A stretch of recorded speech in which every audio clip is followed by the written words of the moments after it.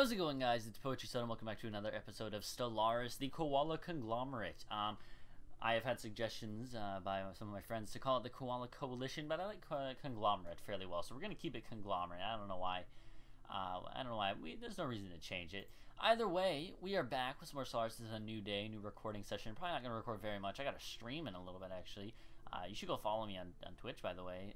Hashtag shameless self-promotion. But no, I am gonna probably stream. I do stream if you didn't know that. But what do we got going on? Let's look at this. So we got I don't remember a lot of what was happening. We haven't even explored much of our area of space just because of stuff. I have messed with my settings on my recording software a little bit, so it should be a little bit less laggy now.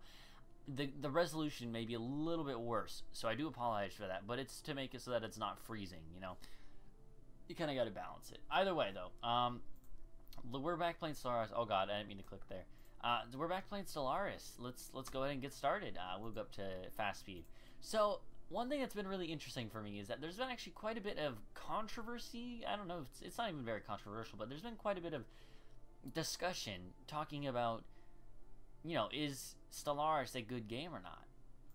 Is it good, or is it just decent, or is it pretty bad? You know, people have been debating, you know, is it a good game or is it not a good game? What are we researching?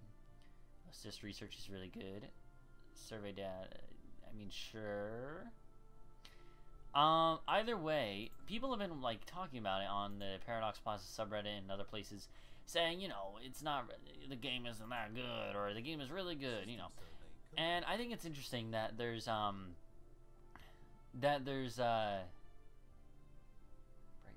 okay. I think it's interesting. There's differences in opinions, and personally, my opinion I think is better than most people's, because I really like Stellaris so far. And the thing is, I can also understand why other people don't like it. So I don't know. Desert world. Ooh. Oh yeah, we can settle this, can't we? But yeah, it's interesting that I think there's quite a bit of variance in what people actually think concerning the game, because certain people criticize the elements that are more grand strategy, like warfare, and say it's pretty boring.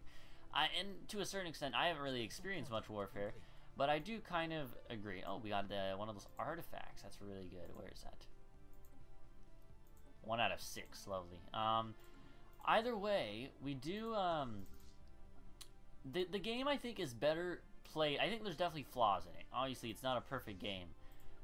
However, the game, I think, is really good at the same time. I think it's I think the problem a lot of people have is they're playing it like it's EU4, and it's not EU4. I don't think it's a good idea to try to play it like it's EU4. I think it's a good idea to try to play it like it's Civ 5, and I think I've played it like it's Civ 5. That's kind of how I've treated the game, and it's been so rewarding that way. I really, really like it. It's been a lot of fun playing it like that, because it's just been a lot, it's just been a lot of fun, you know, because in Civ 5, it's not really about conquering everything. You can do that, but it's more about like the experience and just building up your country in a certain way and enjoying that.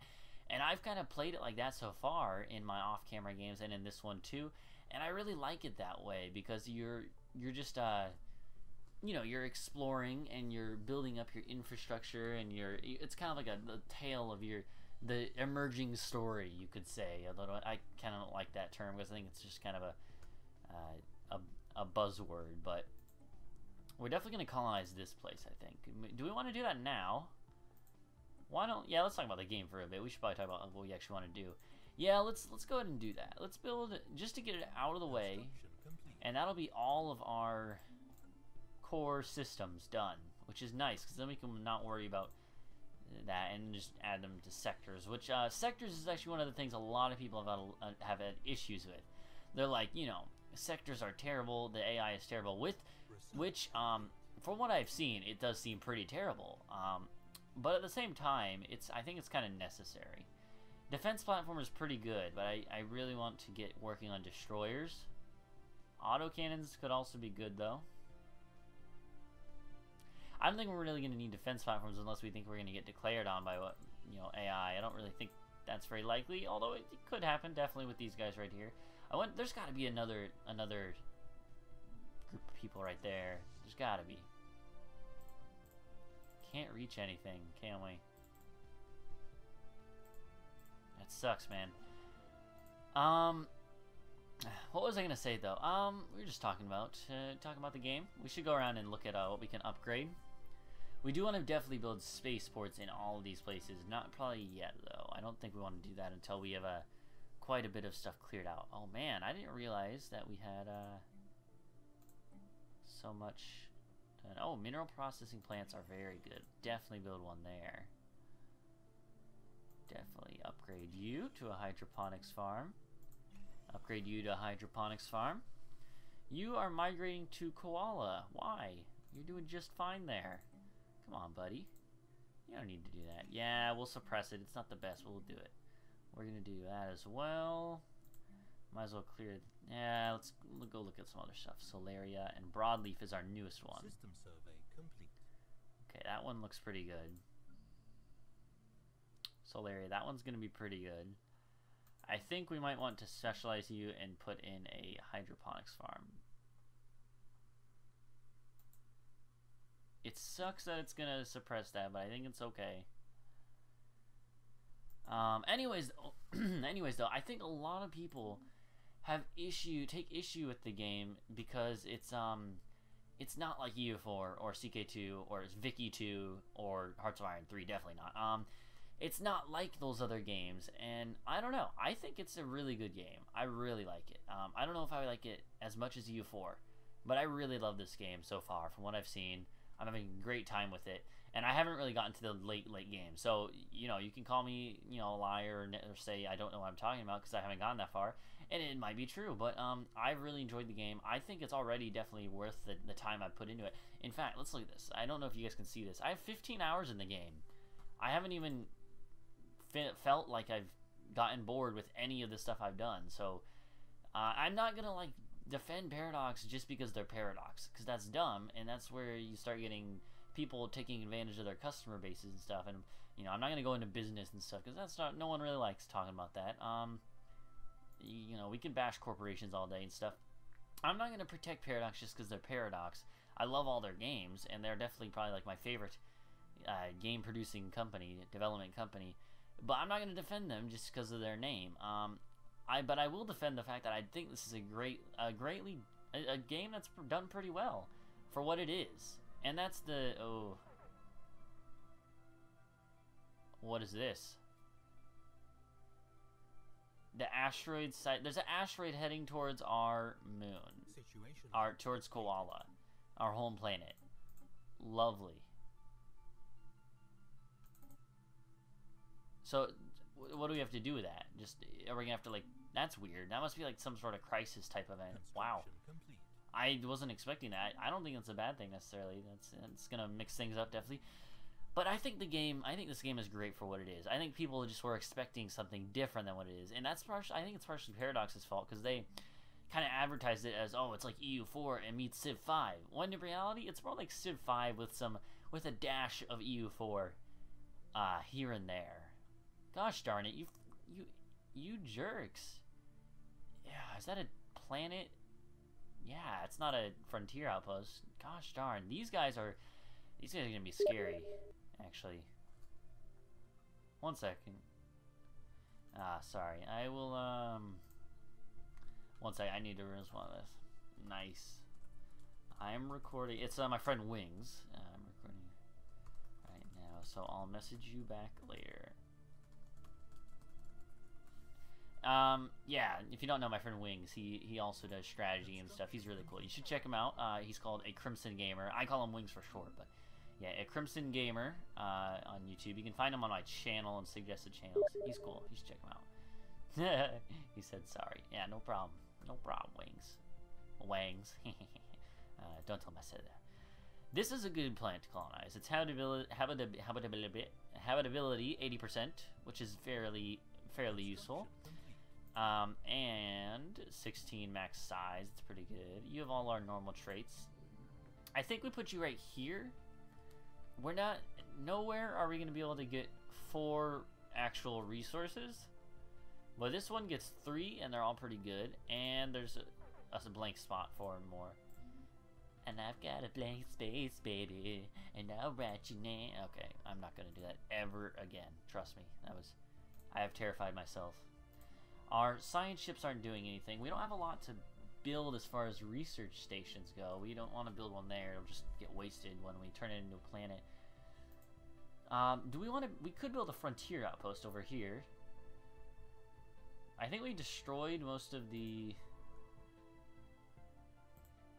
Go survey this. Go survey this. Go survey that. You know, start surveying stuff. Let's meanwhile look at our fleets. They all look pretty good. We got Kinetic class and PD defense, point defense class. Okay, might as well go up to speed 3. But like about the whole thing with the game, if you don't like it, that's your choice, and I can understand the complaints people have with the game. I personally just think it's a great game, and I love it. It fits my playstyle, I think, and that's one thing. It's not the same for everyone, but if you disagree, that's fine. That's your choice. You know, it's your you have the ability to disagree. And if you want to talk to me about it, like what your exact complaints are, feel free to put them in the comments. I'll definitely, like, you know, I look forward to seeing other complaints people have, because I definitely don't have a lot of experience in this game compared to some people. The game has been out about a week, and that's a long time. And you know, you could play a whole campaign of this in a week.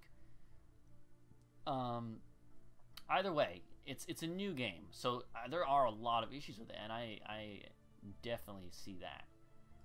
I just don't think it's just the run-of-the-mill that people are saying it is. Lots of people have been saying, the thing I disagree with is people have been saying, you know, it's like decent, it's okay, but it's about as good as any other 4X game.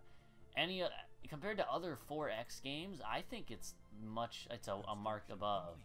Of course, I haven't played that many 4X games. Civ 5 is the one I have the most experience with. But compared to other... What is this? Oh, that's the asteroid! Oh my god. Oh my god. You've got to be kidding me with me. It was talking about... Oh my god, I didn't realize I could find it on the map. Ah, shiz. Who's gonna die? Oh my god, is it gonna destroy our whole colony? No. Okay, well, at least it didn't do that, but gosh darn it. Ah, jeez. They want a non-aggression pledge. Yeah, you know what, I'll take that. I don't really feel like messing with you right now. Might have to eventually, if we want to grow anywhere.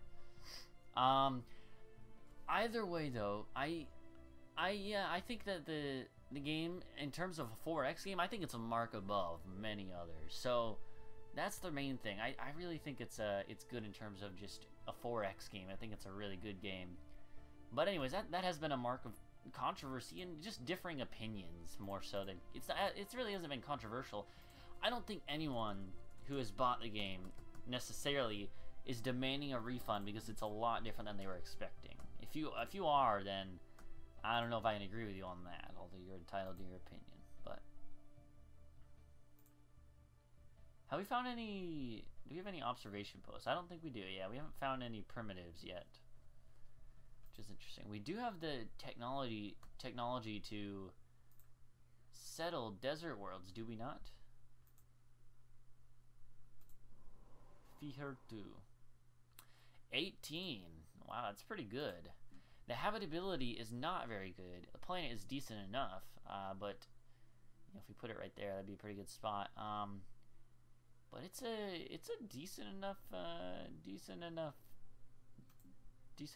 planet. It's fairly good, actually. The only bad thing is that the habitability is so low relative to some of our other stuff.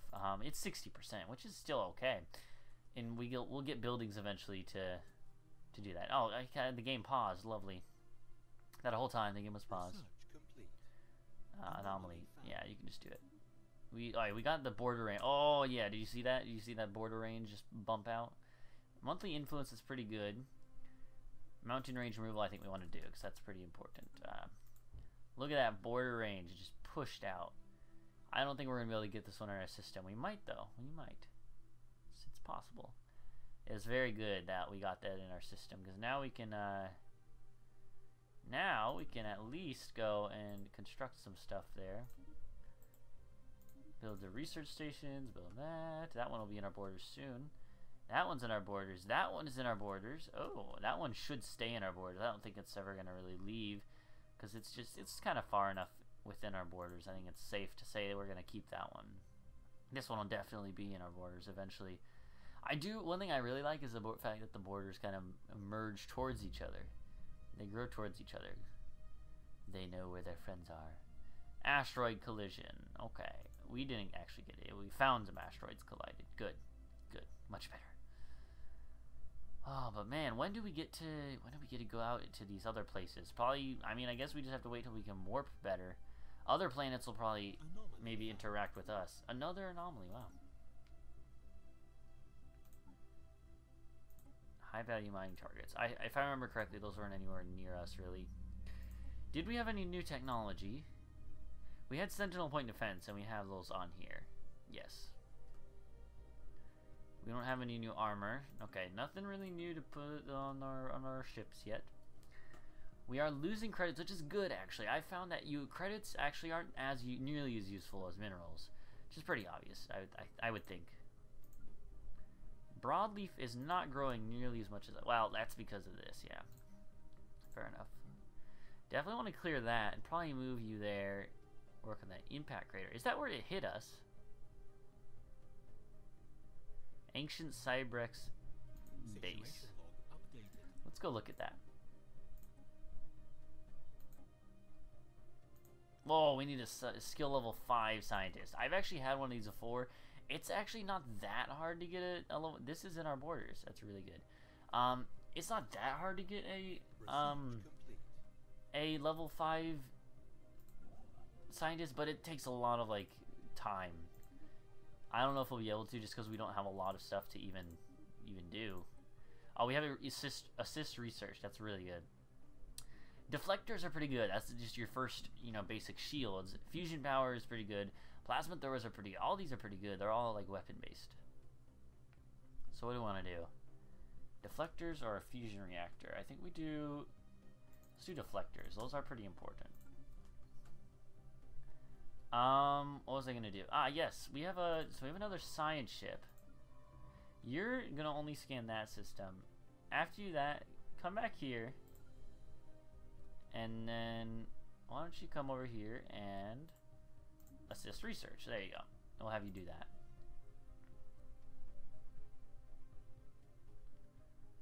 Okay. But again, your opinion on the game is based on what you like and what you think is up with it. So if you don't agree with me, there's nothing wrong with that. Broadleaf is the one not growing the most. Eucalyptus, all my other plants are growing decent amounts. You can be upgraded. We should definitely upgrade you. Probably going to need to do that anyways. I think we want to do this as well. We need to keep spending our resources. Our resources aren't going to do us any good if we're not spending them. So the happiness bar, it took me a long time to figure out that this was a happiness bar down there. Longer than I'd like to admit. You know what? We're going to build a hydroponics farm there. Yes, just cause we need to. This is done. Good. Hydroponics farm, definitely. You're going to go there. Solaria, eucalyptus. Wow, this planet is a lot of stuff to clear, and you're moving. 2 months remaining. I still don't understand that. Jeez. You should definitely do that.